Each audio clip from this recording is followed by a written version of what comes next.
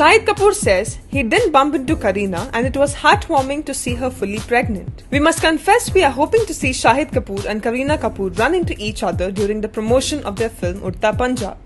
But that sadly never happened. However, according to reports, the two ex-lovers ran onto each other at an event. If you were expecting sparks to fly, you wouldn't have been disappointed. Because according to Shahid, even though they did meet, they were pretty civil about it. Shahid said he was happy to see her fully pregnant and wished her the best.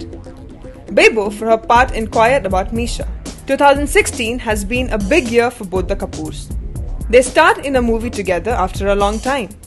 And they have both gone the family way. So it's kinda cute to see them reconcile their differences, don't you think so?